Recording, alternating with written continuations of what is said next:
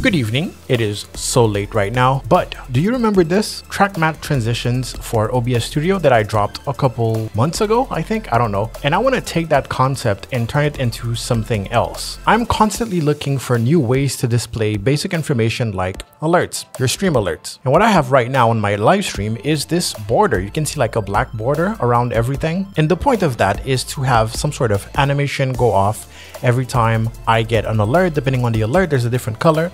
And I'm thinking of combining those two techniques. I don't think I've ever revealed how I made the first one, but basically Adobe After Effects has this filter called Shatter. And that's pretty much it. Something very interesting that happened the first time I used this was, the rest of the wall showing up, which is why I had to animate it to zoom in so we don't see those walls. But in that case, this is gonna be great.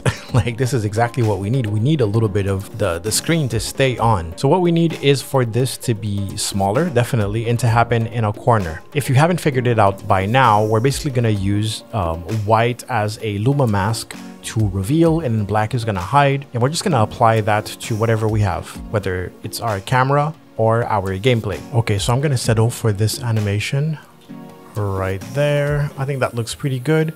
I don't like these two just being behind like that, so I'm probably gonna get rid of that. Now I'm gonna create the full mask because of course we want the rest to be visible. And that's it. It's that easy. So white reveal, black hides. Imagine this is your gameplay, and then the top right corner shatters. Just boom in the corner here. Then it drops down a little bit. And then I need to decide how does it end, because now we have a hole up. How does it go back to normal so you can just continue to stream after the alert? We'll figure that out. I'm guessing probably reversing it. And it'll be that simple. All right, now we'll see how quick it goes back and then slows down. Oh, there's definitely a part that I don't want to see in there. So I need to cut it right before. There it is, that's simple. Okay, now we need to export this. Since it's a Luma matte or alpha mask or whatever you want to call it, it doesn't need to be like WebM or whatever. It can just be an MP4 file. So I'm going to export it as MP4 because if you would like to modify it, it's easier to work with. All right, now we're back in OBS Studio. We're going to test our theory. First of all, I'm going to get rid of that border, which was just an advanced mask. And there it is. And just for testing purposes, we are going to add our video because that's what it is, just a video file. It'll be a media source right there called Shatter Video. Let's go find it. When I told you it was late, it is currently 4:34 a.m. I need to get this video done. Okay, we have it. I'm going to put it in a loop for now, and we're going to have a look at it. Nice. So after 10 seconds, all right, I'm going to drag that all the way to the bottom. Then I'm going to add another advanced mask, call it Shatter Advanced Mask. The mask type will be a source. The source will be Shatter Video, and in channel parameters, it's going to be the luminosity. There it is. Okay. Now we should see it do its thing. Okay, so that's the type of effect. So behind it, what you're seeing, the yellow here, is just the color source that I had from the other alerts. So you can put whatever color you want. You can also decide to not put any color, just leave it black. If I turn that off, and you see you even get a little bit of like 3D border here, which is pretty nice. Okay, so the theory works. How do we actually put it into actual practice to trigger when there is an alert? And I believe there's two ways of doing this. One, you can just have your normal alert box and then use something like StreamerBot to trigger this video. Now do remember that white reveals and black hides, which means that when you turn off the video, which is the mask, your gameplay goes away, and you don't want that. So technically you would want this to be in a group with another white source. I don't know if that makes sense to you. So color source, call it shatter back white. Make sure it is pure white like that. Make sure it fits the screen, and we're gonna drag it down. And I'm gonna put it behind our shatter video. I'm gonna select this and the shatter video, holding shift, group selected items, and call this one shatter group alpha. Nice. Now, just to make sure you understand, I'm going to show you what that animation basically would look like. So while it's playing, we have that black part for transparency, but of course it wouldn't be in a loop.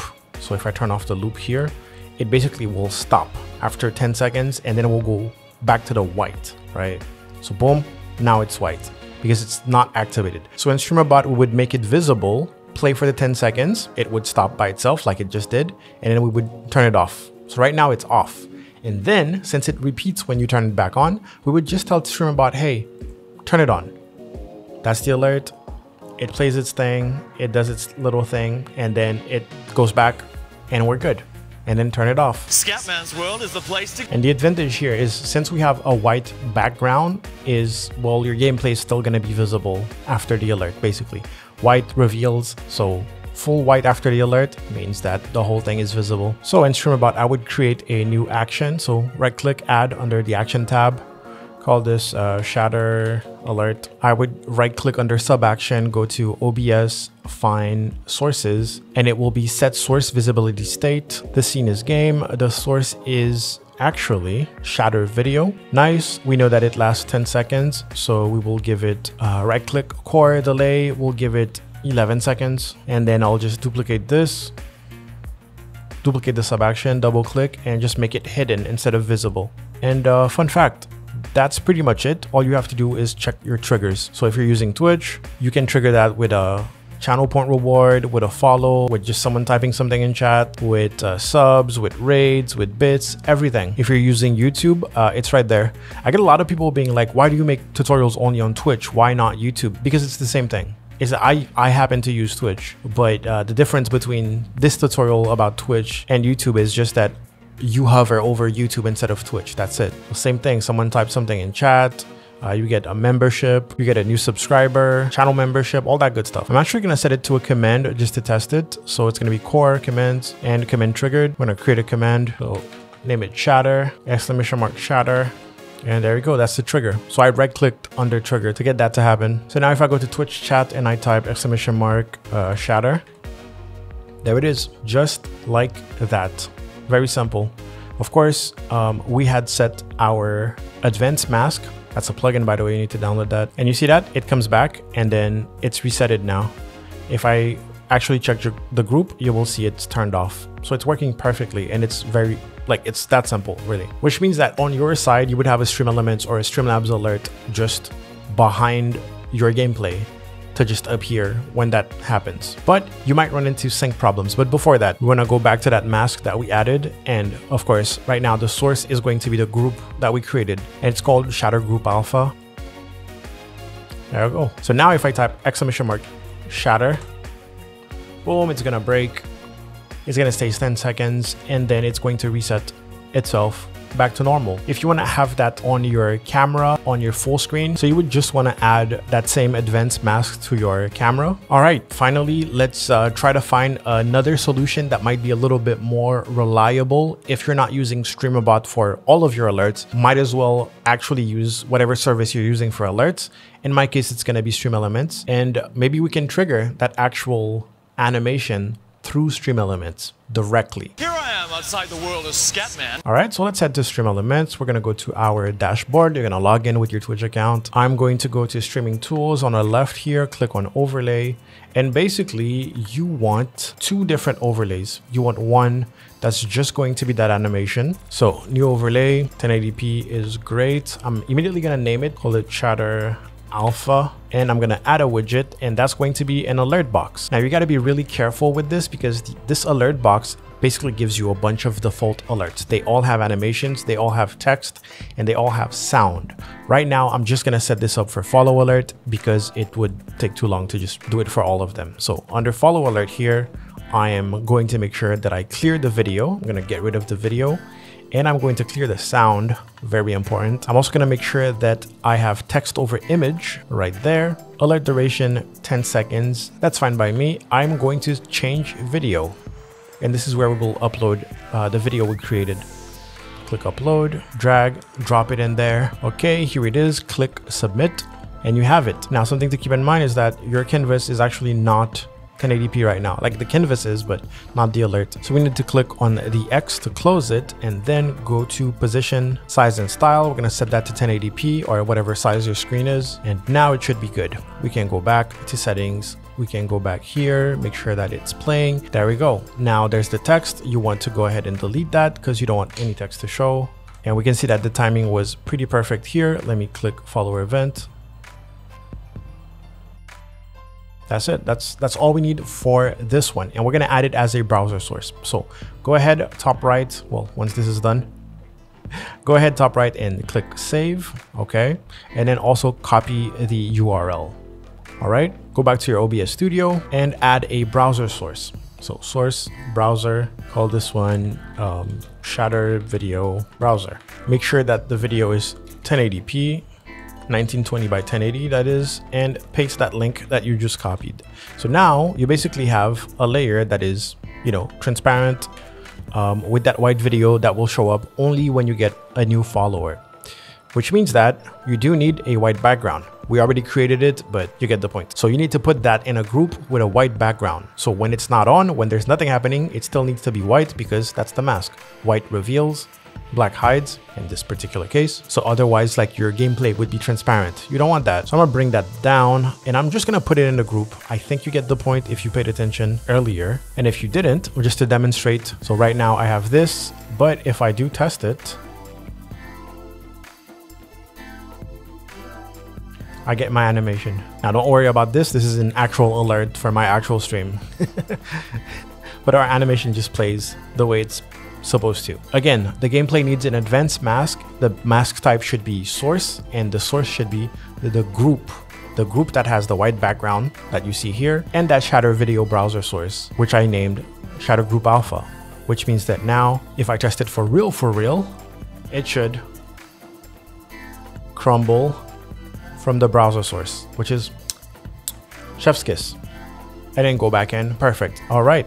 And for the second overlay, because I did tell you, you need 2 overlays in Stream Element, but just to make sure that you understand, if you don't have any alerts set up yet for some reason, I'm going to make sure I save, go back, create a new overlay, and I'm just going to put the default alert box. So it's going to be very, very simple.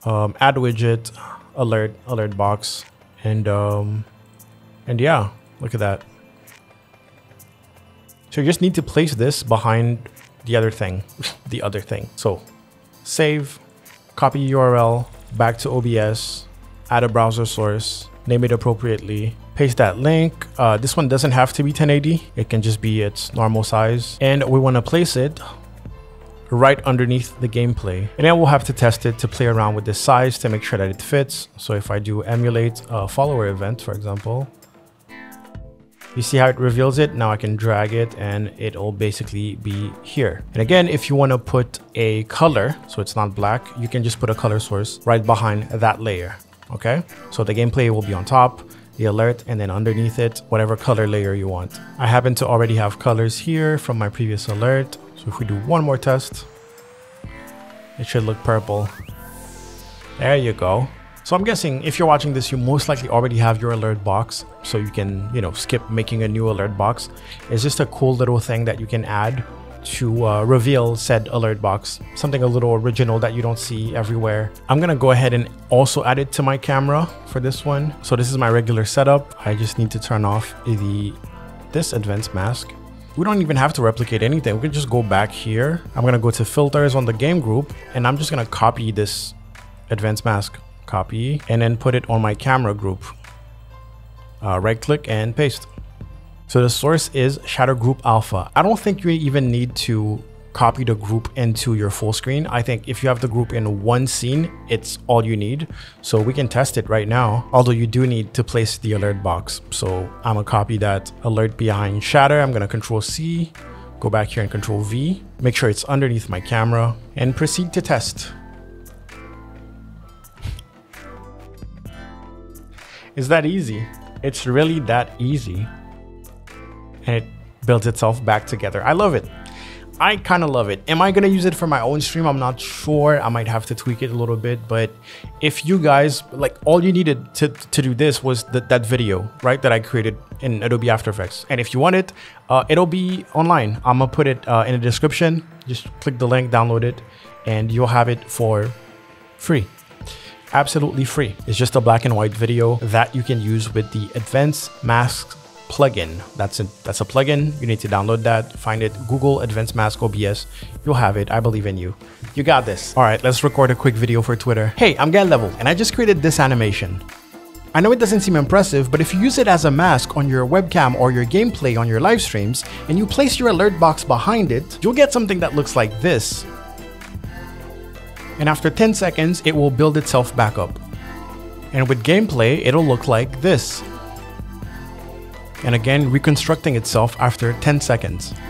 It's actually cutting into the gameplay, so if you want to put a color source, you can absolutely do that and have some color pop up. And the whole thing was made from just one MP4 video that I created and I will make available to you for free.